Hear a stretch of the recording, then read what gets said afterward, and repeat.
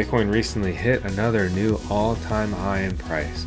And let me just be frank, I'm not a shill and I'm not a fanboy. I think Bitcoin is still just getting warmed up. The crazy ideas of a 250k Bitcoin are not all that crazy anymore.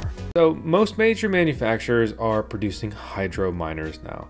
For example, MicroBT and their WhatsMiner series have been doing this for quite a while. Looking at these devices, they come in that server form factor. And they've been pushing hydro or liquid cooling for quite a while. I've personally had an awful experience with the S21 series of Bitmain Antminers. The bottom line is the S21 build quality and quality assurance is absolute trash from Bitmain, and I hope that I can get my hardware back sometime in the future.